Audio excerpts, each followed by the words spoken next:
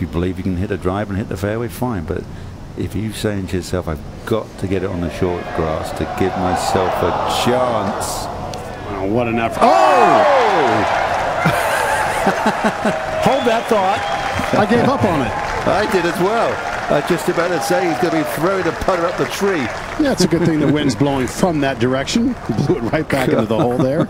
It's a good way to finish. For of a certain mind, that putter could have been about 100 feet in the air at that point. Here we go. Right.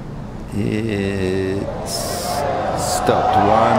1, 2, 3, 4. Wow. It's on the low side, too.